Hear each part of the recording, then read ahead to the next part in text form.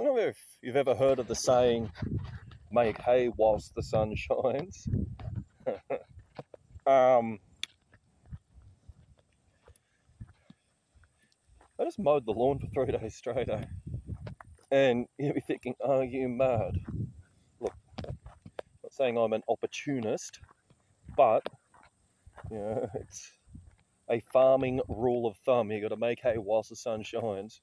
So, no need to make hay with the decision that we made with the pivots. Just grow good feed and feed the cattle. But with the lawns, look, it's been raining for over a month, and I've got a feeling as of tomorrow it's going to continue to rain for another month. Unreal, hey? They're saying mid-April. Anyway, I'd like to think that maybe it slows down. Maybe it won't. We'll see. But well, I haven't mowed in about a month. I know that's funny. Like, not properly. I mean, I've done around the house and around the electric fence boundaries and stuff like that, but not a proper mow. Like, I just mowed the driveway, I mowed the fire trails, mowed up around the factory. I made the entire hill lot. Like, I've mowed everything. So I was like, today was kind of like the cutoff date for reasonable weather, because like where I live, look, even in the middle of the summer, this is the annoying thing, like this year, you can't use a ride-on mower till about 11:30 because bloody moisture's still in the grass. So what you have to do is jump on the tractor and use the big mowing deck. So the mowing deck I've got on, that's 3.4 meters wide. It's exactly the width of a gate. So when I want to go out the front gate, I have to turn around in reverse and slowly, gently nudge, and there's like 1 or 2 millimeter either side, and I get through the front gate. It's unreal. Anyway,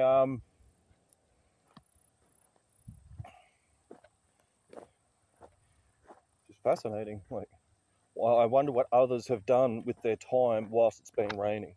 Whilst it's been sunny, sorry. 3 days sun. Did they go to the beach? What did they do?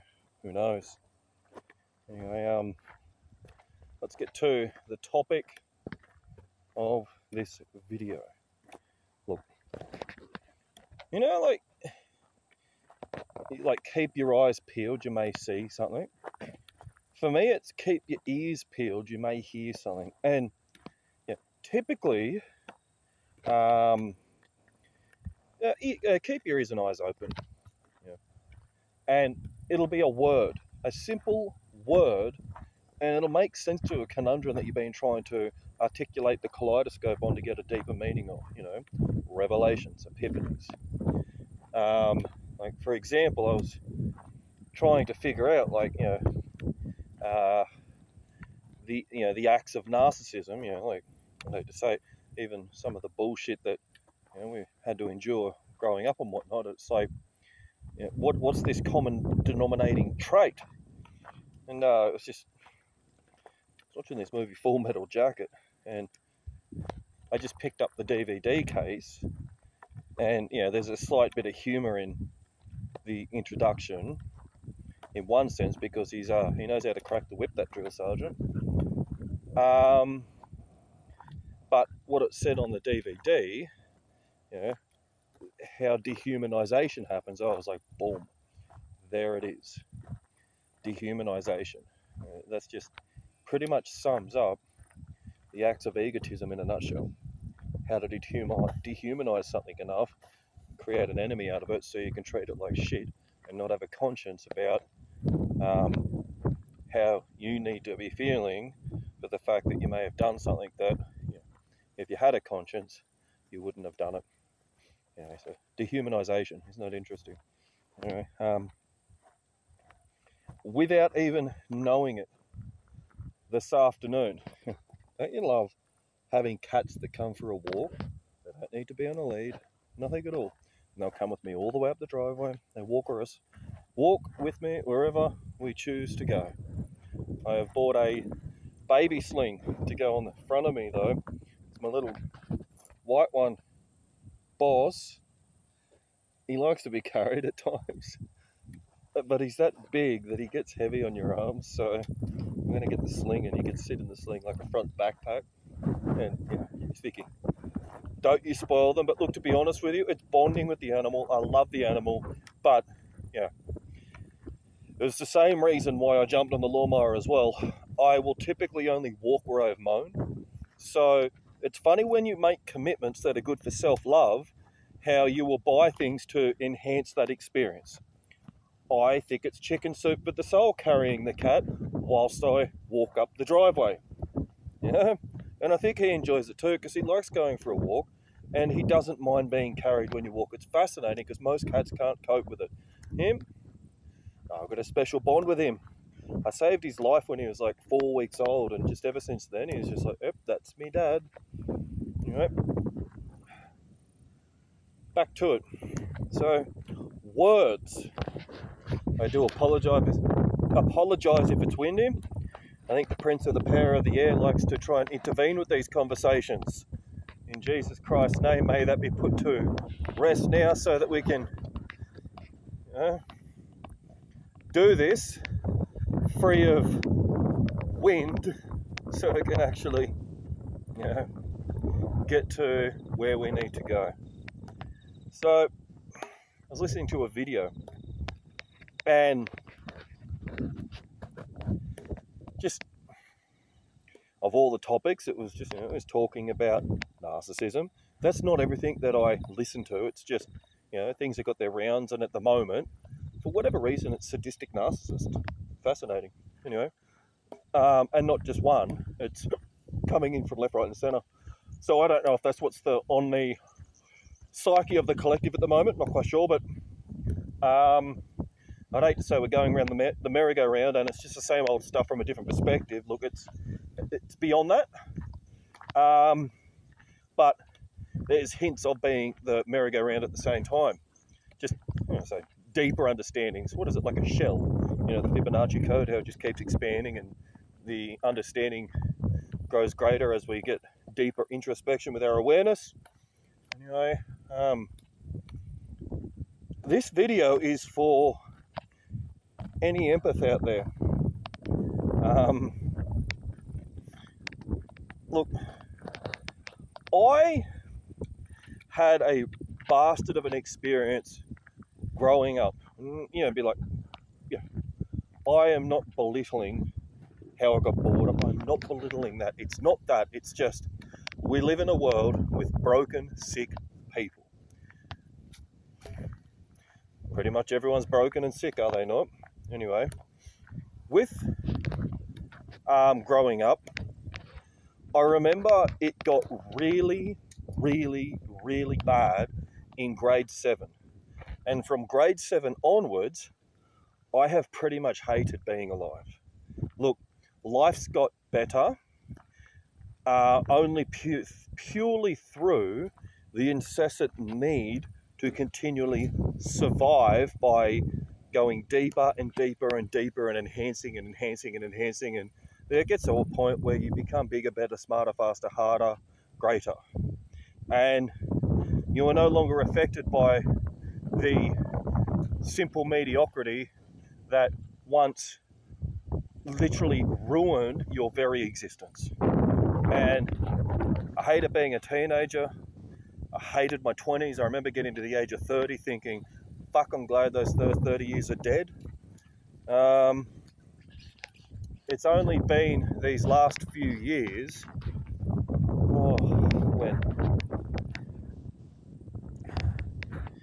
like, you got the end of the beginning and the end. I am a chosen one, and I'm telling you right now, like, my life was written before I was born, and all the preparations were already in place before I came here, and it's unbelievable, the idiosyncrasies. And like, that's why I do not willfully try to control my reality, because God not only knows what's best for me, but I find it very hard to argue with what gets presented to me, because I'm just like, obviously, God knows you better than you know yourself. You are God, God is you, you know, like you're one and the same thing. We all are that, you know. We are children, you know, flourished seeds of the great tree. Anyway,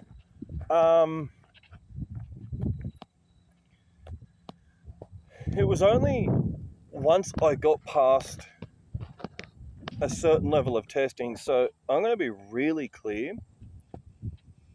I had like a spiritual awakening when I was 24, 25, and it was the best experience of existence itself.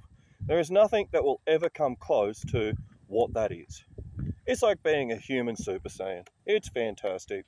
Anyway, it wasn't time to keep that energy though, unfortunately, where I had to first of all get over the fact that it felt like I was addicted to chasing that experience once more, because lo and behold, wouldn't you guess it, I got locked up. I felt like one of the X-Men, and they drugged me accordingly and nearly killed me. And that is what it is. That was 10 years ago. I feel like a major part of my journey in this life is I've gone through it so others won't have to. Major part of it. Anyway, back to it. We haven't even got to the point of the topic, huh? So, I was listening to something today to do with sadistic narcissism. This aspect has nothing to do with them because, you know, it's just psychopathic by nature. But it's something that I'm going to have a look at nuances. I'm going to have a look at the nuances of it, but just to dissect it for what it is, to give anyone that may have gone through this. So I'm going to look at this. It's like a first aid kit for empaths. Right?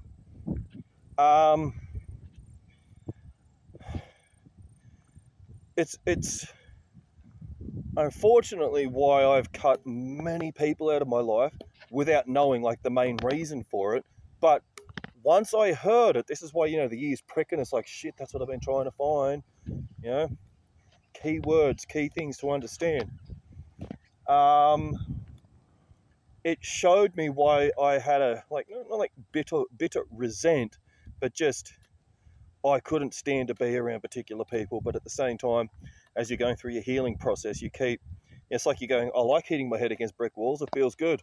Anyway, haven't done that in a while, and just since I've like, yeah, am I healed? Pretty much.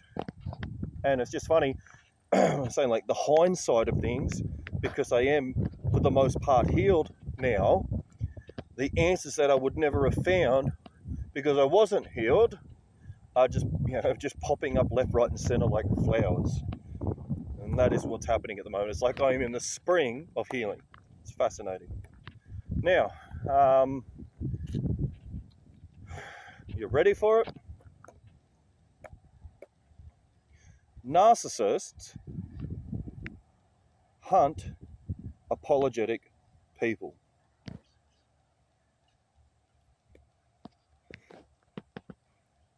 One more time. I heard this earlier. It was just a fleeting word coming out of someone's mouth and it hit me and I was like, oh my gosh. Narcissists are on the hunt for apologetic people. One more time. Narcissists are on the hunt for apologetic people. Yeah, worrywarts, people that are always sorry. It's interesting, isn't it? An overdeveloped conscience, a flogged dog, someone with a doormat on. You know what I'm talking about. If you're an empath, you know exactly what the hell I'm talking about here. It is very interesting, and as we start to dissect this, these creatures that are on the lookout for apologetic people are unapologetic by nature. They are very unapologetic. They're very deliberate with their actions. And they will blame shift every time you try to bring up the topic and have a conversation about where things stand and who should be responsible for what. I think you listening to my jargon for the first 11 minutes will have just paid for itself now that we just spoke about that for the last 2 minutes, you know? Has that not just resonated and rang a few bells? I would think so. Maybe that's the gift I received for mowing my lawn for 3 days. A revelation. Eh? Anyway, as I get them, I'll pass them to you also. So, where are we at now? Got an apple here.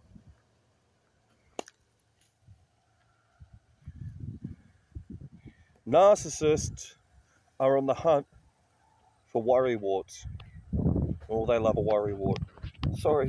They want someone that cringes to their beckoning will. They are selfish individuals, but they are full of self-loathing. So, with the self-loathing that they struggle to deal with because they like to try and be a big fish in a small pond, they will create realities for themselves where they will hurt someone, but through hurting them, they will manipulate it and blame shift for as if the person that they hurt, that person was the one whose fault it was. So they create this addictive pattern where the abusee, the poor old masochist, if you want to say that, feels like they're to blame for the narcissist taking out their malignant garbage on them. Yeah? Victim, there it is. But, you know, we've got the life of the victim, the villains, and the heroes. Yeah, that's why we've got the hero's journey. It's funny. I completed that a few years ago, hey? Fascinating journey, that one. But again, it's only once you realise that you just don't know that the answers to life really start to come, you know? So, this is all about victims, villains, and heroes. It's just where you'll really start to get to the next level in life is you don't want to be a victim, you don't want to be a villain. Look, it's all right being a hero for a time, but that hero is to try and how can I say this? Essentially make up for how we feel so bad about who it is we are within our existence. Like, we can't accept our shortfalls. So we have to do something to, there it is, diversional therapy, essentially. That was me, 7 years straight in the gym, 6 days a week. Unbelievable, hey? I put on 45 kilos and I was strong as an ox. It was unbelievable. But ultimately, it's because I was avoiding the fact that I just did not feel good enough. And what was interesting is it was through lifting weights that I conquered my hero's journey. It's fascinating. There seems to be a limit that we push through. There's a window, and once we've gone through it, we've hit potential inevitability of our destiny. You know, back to it. A narcissist loves an apologetic person. Now, when you've got a direct, deliberate narcissist, you know, they're not sorry. They're just sorry that you found out. Let's be clear about that. But so by nature, they're slave drivers, and they love to crack the whip. They love to dehumanize. See how it's coming back into the other word, dehumanization. So they want to dehumanize you. They want to discipline you because they feel like they're the master, and they feel like you're the slave that's on a chain, and you must wield to their beckoning whim. You know, like it's just, yeah, slave driving. It's just old, brutal ego mentality that's been around for eons, and you know, we're polishing out of existence now, but they can't kick it. They feel like that those ways of old, those old dog ways, that they're still valid. There's no validity in them. No. Right?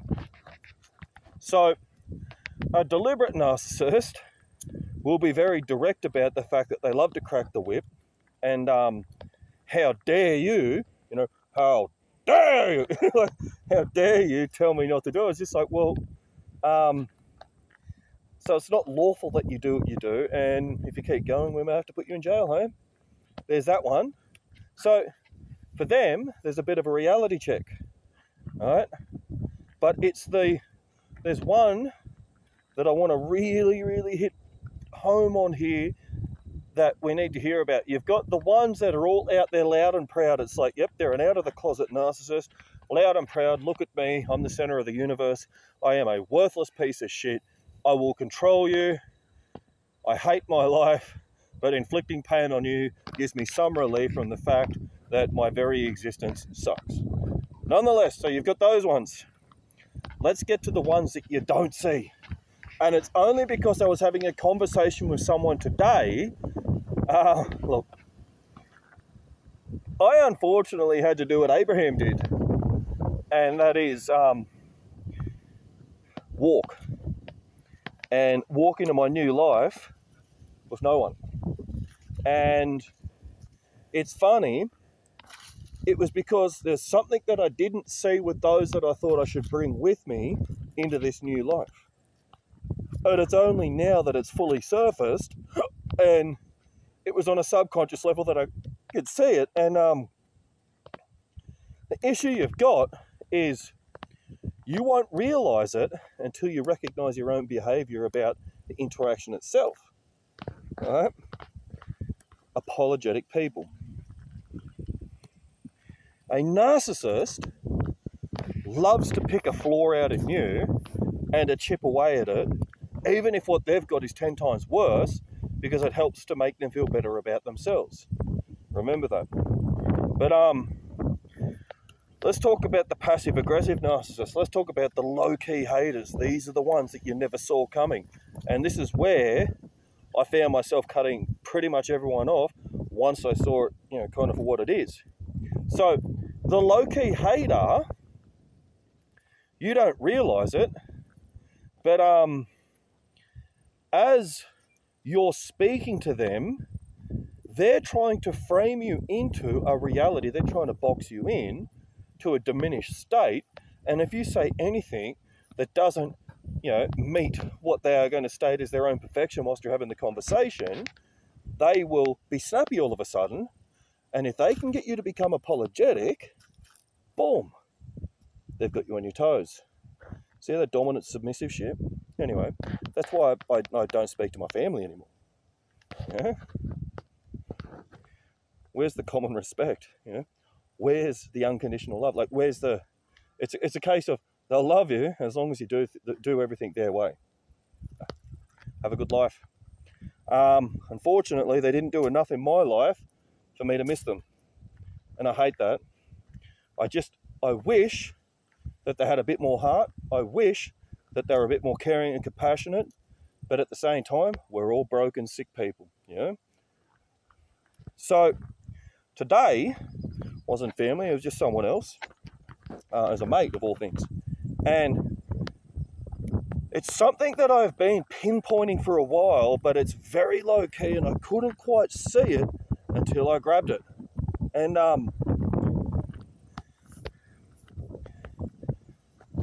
they're happy to talk to you as long as it's on their terms and only when they want to.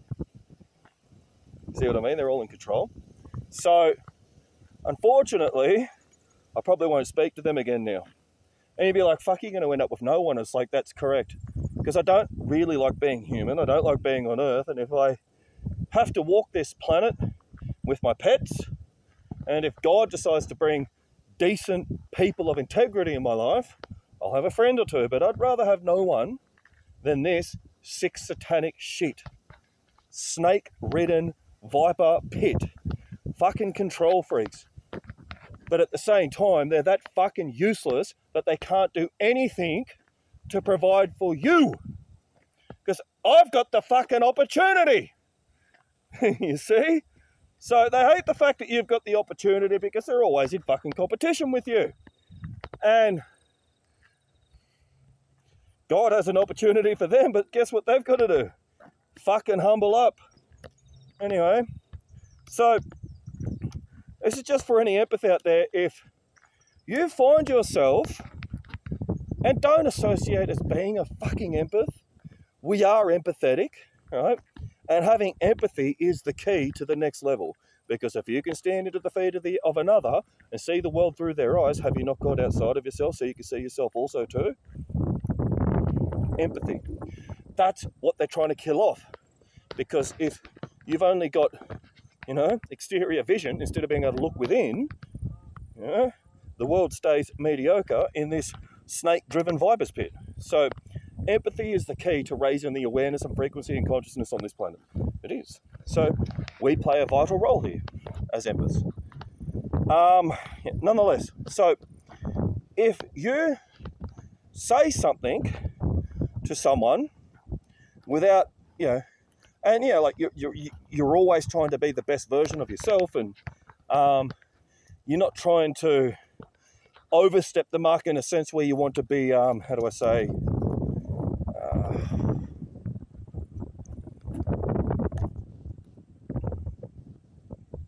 not rude, but just, again, unapologetic. That could be it. I love these hills and trees, aren't they lovely? Anyway, so, yeah, you're just trying to be genuine, you're trying to just create decent conversation, all the rest of it. If you feel like, even though you weren't really thinking that you were doing it, but you've said something, and it offends that person, or they act offended about what you have said, and then all of a sudden you feel that you've become apologetic, but they don't want to say anything, boom, get rid of them. Fucking low-key narcissists. See, what we've got to do is we've got to annihilate every last narcissist within our existence. They don't need to be near us. We need to heal. We need to move to the next level of our life. I bet you there's gangs up in that tree because the leaves are falling everywhere at the moment.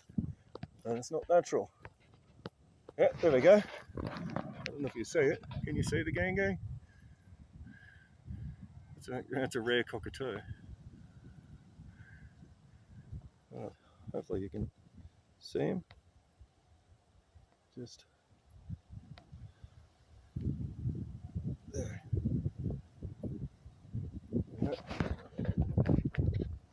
So you got to become a bit ruthless about tolerances. So essentially, it's a very good thing to learn how to ghost people, but not just ghost people. It's a very good thing to become allergic. So you'll make that decision to become allergic to this bullshit when you commit to the decision that you will not be a scapegoat to any asylum again. I will never receive the blame from anyone again without them having to look in the mirror and be responsible for their own actions. I don't want to deal with irresponsible people. I am sick of it. So, one more time, narcissists are on the hunt for people that love to say sorry. The worrywart. The servants, essentially. But they're more like slaves. And up at the manor of the house of the lady that I serve, the lady that I'm a knight to, she's lovely. Absolutely lovely. Like, that's why I serve and protect so well, because, like, you'd give your life for them. And, well, that's the point, though. We choose our lady, and I'll be her knight until her grave, which is what it is. That's a part of the archetypical makeup of being men. And it's very powerful having a lady to serve with titles, let me tell you. That brings out your very best. You're serving something which is a cause that is very worthwhile pursuing. Anyway, one of her gardeners, of course they got gardeners, they've also got cleaners, of course they do. Anyway, this is what I was trying to put everything together. She's a worrywart. Sorry. And I'll be like, oi. Don't apologise, please. You have never done anything wrong. And I could never figure out why these people are so tetchy about the word sorry. They are traumatised. They have got the worst doormat on them, and they ultimately are running with trauma that's been there since childhood, and all they know is how to submit. And what's the best way to submit? Sorry. So just, hands up, sorry, crawling over, I hate seeing that, man. Anyway, so it turns out that's why my lady employs these people, because they're lovely. She likes to give those people a fair go, and just, that's the bullshit problem in this world right there. And this is something that all empaths are going to have to work their way through. And it's not easy to find the courage to do that. And hey, I've been looking for this answer for 15, 16 years, and like, it kept fleeting past us until now. So obviously I was meant to grab it. I'm not talking about how do we become apologetic. What I am saying though is we must find the balance of when we should be apologising and when there's no need to. That's the key there. If we've done nothing wrong, we should be not sorry for a thing. Being sorry is how we keep our ego deflated. But it's kind of like, it's the plug, and we've ripped it out, and it's an open sink, and it's just empty. We have no pride. We've got nothing. We've got no sense of self. So apology and sorry and submission and subservience and surrender and all that type of stuff, that's how we empty ego. So if you're looking to begin to develop a healthy sense of self, there's the door into beginning to get to that next step. Stop saying sorry all the time. And you'll be like, sorry, I didn't, and it's just like, there it is. Sorry, I didn't mean to do this. So there is a story that we have going on in our subconscious. There it is. I was saying at the beginning of the walk, we'll figure it out. It's a belief, right? So let's walk through the rewiring of the belief. Let's go and sit up here where I've mowed the lawn, and we'll get this dealt with. So, see, I feel like I'm quite a capable human, and I was always going to figure this stuff out. And maybe that's why I went through it, because if I was going to figure it out and get the tools and skills for it, I could help someone else. All right. Oh, it's lovely up here being mowed, except for all the bloody grass clippings. All right. Narratives. A narrative is a storyline which creates a repetition. So sorry people that are always sorry, they're just in a loop. It's just a record that's over and over and over. It's madness. Right? How do you break the loop? Change the story. So in a story, you have the character, you have the story itself, and you have the outcome. So the character could be, my name is John Smith. The story could be that every time that I communicate with people, I feel that I stuff up, and the outcome is I'm left feeling I need to apologize. What a terrible story to be running in the subconscious.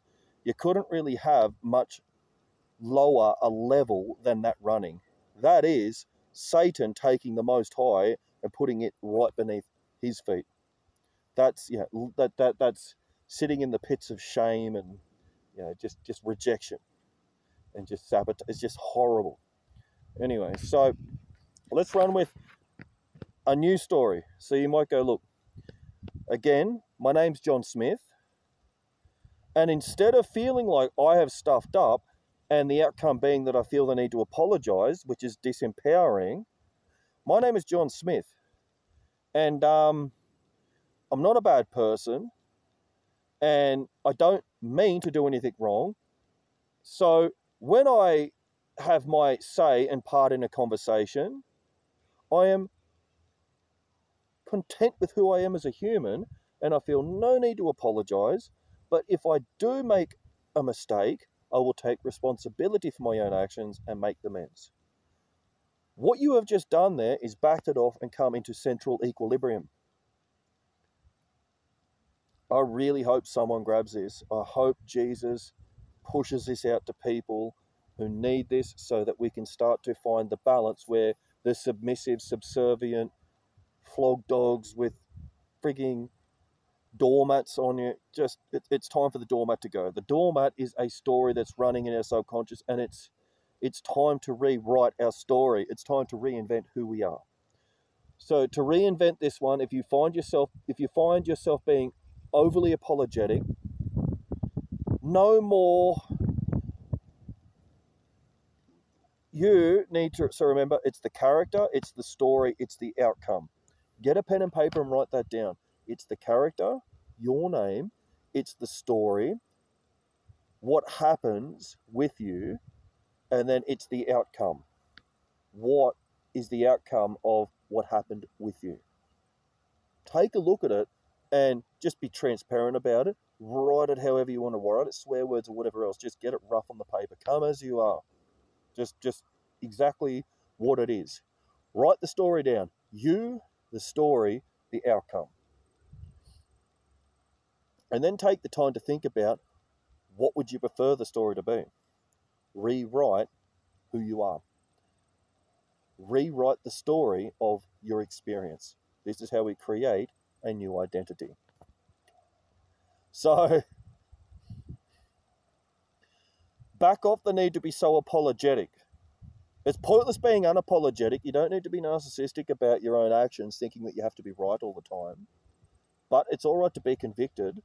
It's all right to have valor. It's all right to be committed to your thoughts. It's pointless being opinionated. You really want to have points of view based upon pragmatic evidence. Right? So we're just talking about when we toil with things, we want to produce a healthy case to bring forward. Anyway, so stop saying sorry so much. Apologize if you've done wrong by taking responsibility, but that doesn't need to be a part of your identity anymore. Let's liberate you from this subservience and give you a fresh start in creating a new story. Who are you? I'm John Smith. What is the story now? I am a convicted human being that has a pragmatic case to put forward in the conversations that I have. The outcome being that I feel happy, loved, and I enjoyed the experience, and I look forward to doing it again. If I make a mistake, I will apologize, but until then, in the bin. And what I would do to really sink this one home is the original story that you wrote down, do it with pen and paper, burn it, get rid of it. Call Jesus Christ to come in and just take it out of your psyche, get rid of it. And the tool that I've given you here with the character, the narrative, the outcome, that's how you rewrite your identity as a human. And it's going to take a good period of time to do it. As you find within yourself, as you find within your character things that you do that don't feel right, write it down in that context, the character, the narrative, the outcome, change it, write a new one, and just, it's going to take years essentially, but you've got nowhere but now to start. And it's a very simple tool, but this is the tool. We are, see, our sense of self, our sense of self-worth, our identity is the character that we play as a role with who it is we are in this experience. As a soul, we have no identity.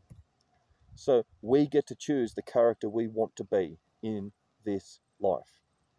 So if you're not happy where you're at, start to rewrite the narrative. We've all got to run with a narrative. I've been doing this for years, and my narrative is fantastic, and the life that I live is no less than sensational. It's got its ups and downs and it's got its trials, but I really do live a very healthy life. And I would really so like trying to sell God here, trying to sell Jesus and the Holy Spirit here. I would really, really, really emphasize the need to get good with God, really emphasize the need to follow God's plan for your life, because it may surprise you what God has awaiting for you. Not even a lifetime worth of lottery wins comes close to what it is what I walked into as my opportunity. God has an opportunity waiting for you. Do the hard work, stay consistent. It will show up. It's going to take a few years to show up, but God needs to prepare you to be ready for who it is you need to be able to take full advantage of what that opportunity is. God has an opportunity for you. Start to rewrite your story. Become the unforgettable best version of yourself. Be a champion. Audio. Have a good day. Bye for now.